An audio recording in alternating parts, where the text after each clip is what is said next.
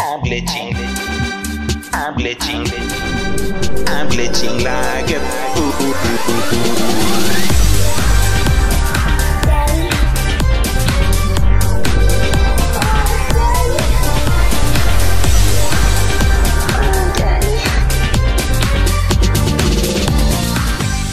En ik zeg, yo, vriendjes en vriendinnetjes. Woep, woep, woep, woep. Daar is hij weer. Workaroundje van de workshop glitch. Ja, en we hebben een workaroundje van de duplicatie glitch in de workshop. Bij jezelf of van een vriend. Als je het bij je eigen workshop doet, moet je workshop vol zitten. Maar je kan het ook bij de workshop van een vriend doen. Daar maakt het niet uit waar het is.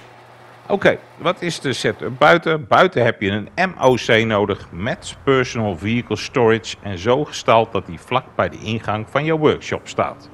Achter in de MOC, daar moet je een gratis Alle parkeren die je ook al hebt opgeblazen. Dus eerst parkeren in de MOC, vervolgens opblazen en dan staat die bij Moors Mutual. Kijk, daar staat hij. Dus de auto staat bij Moors. Dan gaan we een auto oproepen die we gaan dupliceren. Gebruik auto's met veel upgrades. Gebruik Arena upgradable auto's of Penny upgradable auto's. Auto met veel upgrades levert veel geld op. Dure sportauto's hebben weinig tot geen zin. Ik ga deze auto gebruiken. Ik heb er een custom kenteken op. Maar voor deze glitch heb je geen custom kentekens nodig. Ook niet op de allereerste auto die je erin gaat zetten. Je hebt ze totaal niet nodig voor deze glitch. Bel hem op via de mechanic of rij hem zelf achter in je MOC. Wat moet je doen? Je interactiemenu open houden. Want als je je interactiemenu open houdt, word je niet in je workshop gezogen. Dus rij hem er zo in en dan helemaal zo ertussenin. Dus tussen je MOC en tussen de workshop in. Precies ertussenin. En als je dan je interactiemenu laat zakken, dan krijg je een zwarte alert screen. Doe niks, accepteer hem niet, cancel hem niet, maar hij gaat vanzelf weg en jij zal in je MOC staan. Dit is stap 1. Dus jouw auto die je gaat dupliceren, ga je achter in de MOC zetten. Dat is gek hè, want er staat ook al een gratis Alle in die gedestroyed is. Vervolgens gaan we een auto pakken en een auto die wij onder onze eigen auto gaan zetten. Neem een auto die niet al te hoog is mijn advies, maar dat moet je maar even proberen. Hou je interactiemenu weer open en ook deze zet je weer tussen je MOC en de workshop in. En dan laat je interactiemenu zakken, je krijgt de alert screen, je doet niks, je accepteert hem niet, je cancelt hem niet. De auto zal vervolgens gaan stapelen. Nu komt het allerbelangrijkste van deze glitch. Nu moet je in de auto kunnen teleporteren door op kruisje en driehoekje tegelijkertijd te drukken. Dus driehoekje om in te stappen en kruisje om uit de MOC te gaan. En dit is je duplicatie. Je ziet het kenteken. Het kenteken komt van die gratis Alle die achterin stond. Dus dit is jouw duplicatie. Nu moeten we hem alleen nog opslaan. Doe het volgende. Doe je interactiemenu weer omhoog. En ga heel dicht tegen je MOC aan staan. Dus dat je niet in de workshop wordt gezogen. Dus niet te dicht bij je workshop, maar wel heel dicht tegen je MOC aanrijden. Dat je hem op het rechte pijltje kan klikken. Als je interactiemenu zo dadelijk... Nee, andere kant op Daddy, naar voren, ja, naar voren, helemaal naar voren. Oké. Interactiemenu laten zakken, rechter pijltje klikken. Dan gaat hij de MOC in en dan is die gestoord. Dit is nu jouw opgeslagen duplicatie, jouw schone duplicatie. Dus met een schoon nieuw kenteken. Makkelijk hè, zou je denken. Nou... Ik heb aan het einde van deze video heb ik nog een hele leuke compilatie opgenomen van de dingen die allemaal mis kunnen gaan. Dus check dat vooral even als je niks te doen hebt. Hartstikke leuk muziekje eronder gezet van Johnny, mijn vriend Johnny. Maar dit is jouw duplicatie. Die ga ik even weer terugzetten in de garage waar de originele vandaan kwam. Hè, met dat kenteken glitch. Dus dat is die auto die daarnaast staat. Ik zie dat die andere auto daar in het begin ook weer terug is gekomen. Die stond blijkbaar nog ergens buiten of zo. Oké, dus dat is het origineel en de duplicatie. Wat zijn de herhalingsstappen? De herhalingsstappen zijn de volgende. Je neemt weer een gratis Alle. Die rij je naar buiten. Die rij je achter in jouw MOC. Maar weer wel zo dat je dus helemaal tegen je MOC gaat aanstaan. Hè? Dus interactie nu omhoog. Helemaal tegen je MOC aan. Dat je niet de workshop wordt ingezogen. Interactie nu laten zakken. Rechter pijltje. En dan ga je je MOC in. Ben je in de MOC aangekomen, dan gaan we hem naar buiten rijden en destroyen. Heb ik ook nog een goede tip voor je. Want als je de auto destroyt, destroy jezelf dan ook maar. Want je ziet het hier misschien versneld in de video. Ik doe eerst de auto, maar ik kan vervolgens mijn garage niet in. Nou, wat dan ellende. Zelf gekild, oké, prima, dat is het klaar. We nemen de auto mee die we gaan dupliceren. Dus de auto met veel upgrades. Interactiemenu weer omhoog. Die gaan we weer precies tussen de MOC en de workshop zetten. Let op, even helemaal terug. Oh, netjes in het midden, daddy. Ja. En loslaten. En dan wachten. Totdat je in je MOC staat. Nou, en dan ga je weer naar buiten. En dan ga je weer een straatauto zoeken om daaronder te parkeren.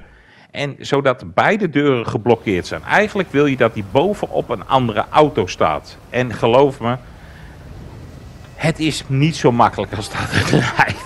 En je zal deze echt op andere kanalen tegenkomen. En dan zeggen ze allemaal, oh easy peasy, solo, unlimited, iedere 3 minuten. Ja, forget it. Ik ben een half uur bezig geweest met deze video.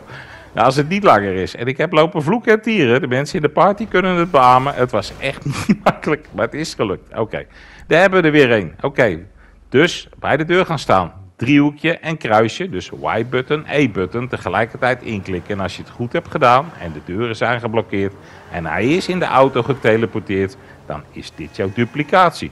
Nu moeten we hem nog opslaan. Nou, hoe kunnen we hem opslaan? Door onze interactiemenu open te houden, de auto helemaal tegen de MOC aan te rijden.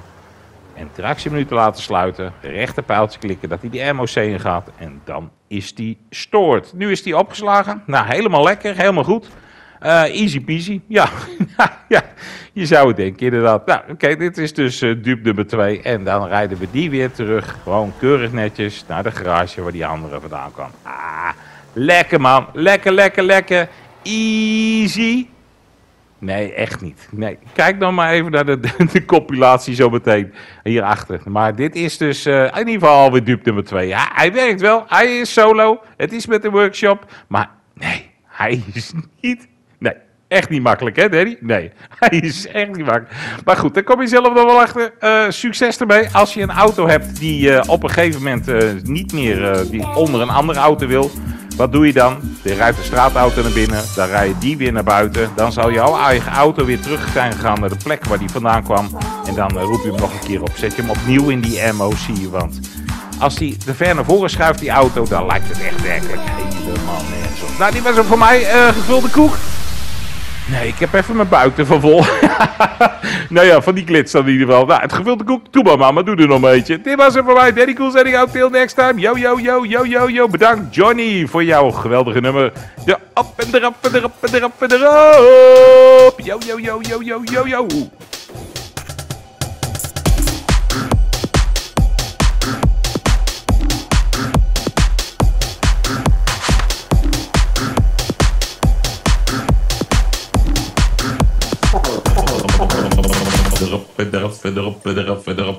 Erop. En dan haal ik hem er weer vanaf. En dan zet ik hem weer erop. Erop.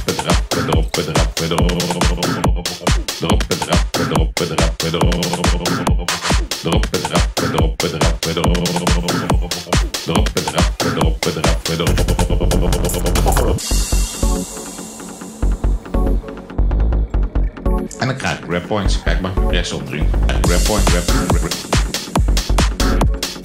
rap points,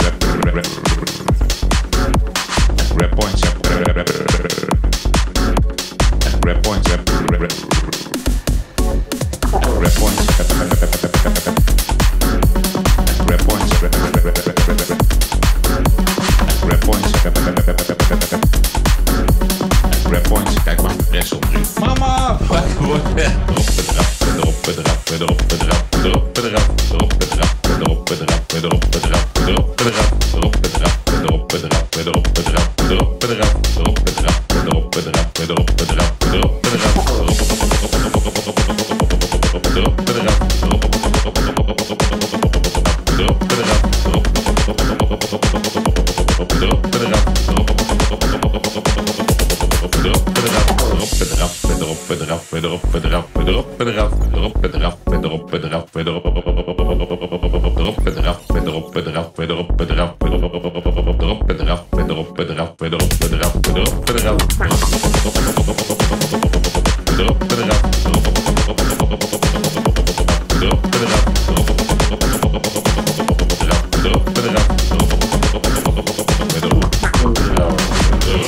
euro.